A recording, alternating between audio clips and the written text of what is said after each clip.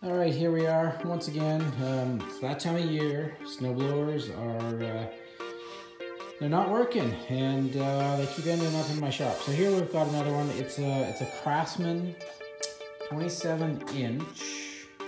If there's any particular model number on here, I guess maybe we'll figure out SAEJ 1940. Anyways, we'll see if we can drop some other serial numbers and come up here. This one is starting good, running good, but once it is warm, it doesn't want to sort of start very easily. And when it's really cold out, it doesn't want to start easily. So as long as it's reasonable, it seems to start. Other than that, it's having some trouble. So same kind of deal, more than likely what we're going to do. So I've already pulled the one cover here off.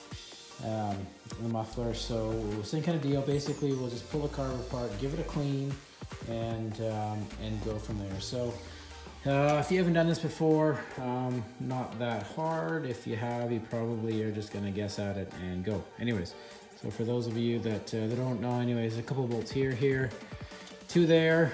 There's a bunch of switches and some pumps and all sorts of knobs going on here, so we'll see what happens once we get this undone. More than likely something's going to kind of bind up here and we'll have to take it apart and redo it and figure it out. Anyways, we'll carry on. All right, so we got the screws undone, so that this I don't know, the choke knob anyways has got to come up. If you don't have one of these things are great. They're a body sort of clip remover for panels, like inside of vehicle doors and stuff. Anyways, grab yourself one. They're good for all sorts of things, including pulling dandelions out of your lawn. They're awesome for that. Anyways, you can slide this up underneath it here and just kind of pry up and take that sucker out, and then hopefully from there this should pop off. A bit of a sticker still on there. I don't know, maybe that one needs to come off as well, or not, or we can work around it. That would be great. We got kind of pulling on a few things. Boy, these wires in here. Alright, so we got a couple different wire hookups to pull in here. So we got the kill switch at the bottom, or I guess the safety switch, so your kids don't start it up without you being around, heaven forbid, and actually do some work. And then I'm gonna stop and start switching here as well.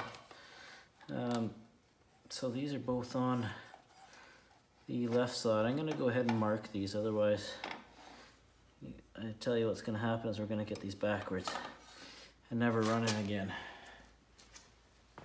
Okay, so we've gone ahead and emptied the gas out of here, and basically there's a screw at the bottom here. There's two screws. One holds the float bowl on. The other one is a drain, and you should always drain this out in the summertime. Good habit. Anyway, so we've gone ahead and loosened these two bolts off. Just sort of long nuts, I guess. And from there we should be able to take the carb off. So just pull that cover off, set it aside, remember how it went on there, and then basically here's the carb. So what we want to pay attention to here, probably another piece of shielding we'll have to take off, and then actually we might be able to get away without it. And then we'll just undo this lever. So this comes off of there's a gear inside the crankcase that basically sort of regulates the speed on this thing. So it kind of tries to keep a bit of a constant speed there. Opens and closes the butterfly valve based on that.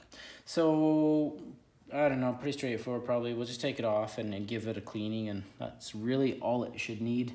Anything more than that, I don't know, maybe we'll check the spark plug on here.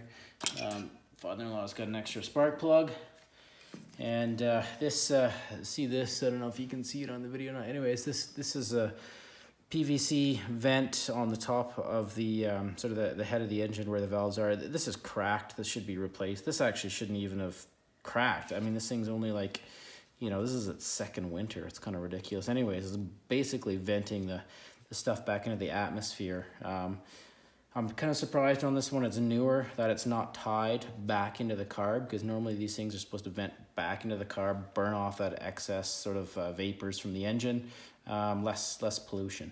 However, it is what it is. We'll see if we, I don't know, maybe can order a new one. Just only because it's just gonna spray shit out all over the place and just make everything that much more dirtier. Better to spray it out the bottom than spray it all over everything else in here. So, all right, let's hop to it here. We'll just, that one's easy. This one's probably a little bit more of a stretch there. And then from there, we've drained the gas. Hopefully most of it. I should have kept my glove on to begin with, but I was gonna go play games later. I didn't want to have, you know, stinky gas fingers on the games anyway, so just undo the clamp here. Fairly good beefy gas hose here though, which I'm a little bit surprised about, because the rubber on that vent is cheap as shit.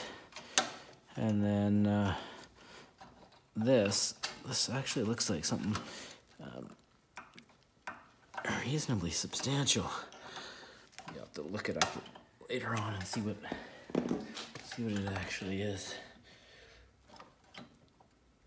Yeah, just pry that sucker right off there. That's probably got it.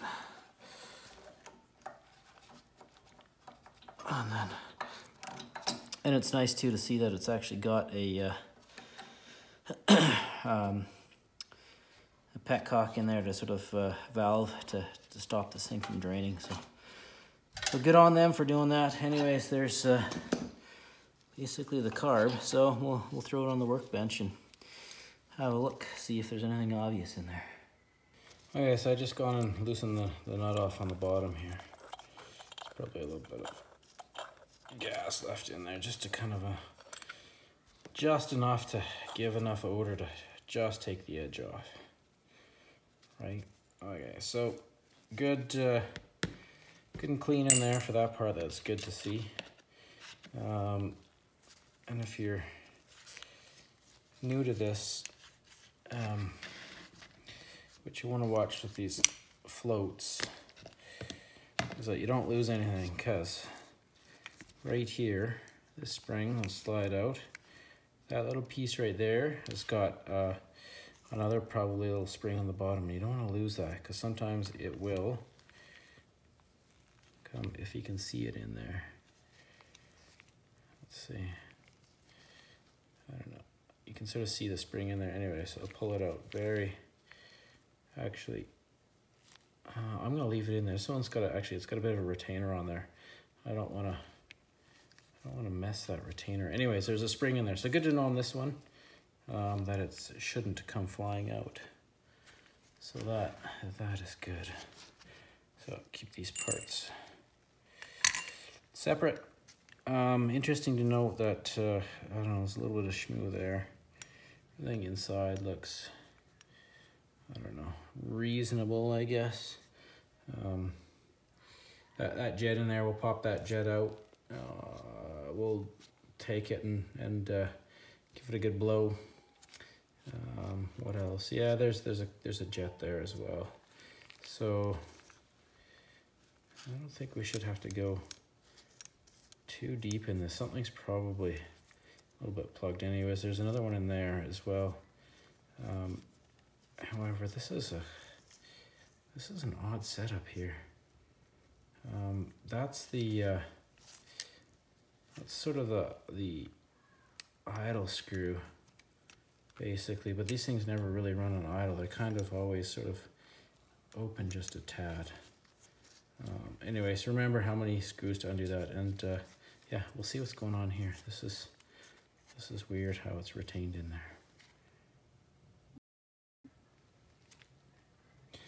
All right, so on the off chance this is your first time anyways, you just, you know, take a screwdriver, put it in there and that little jet, and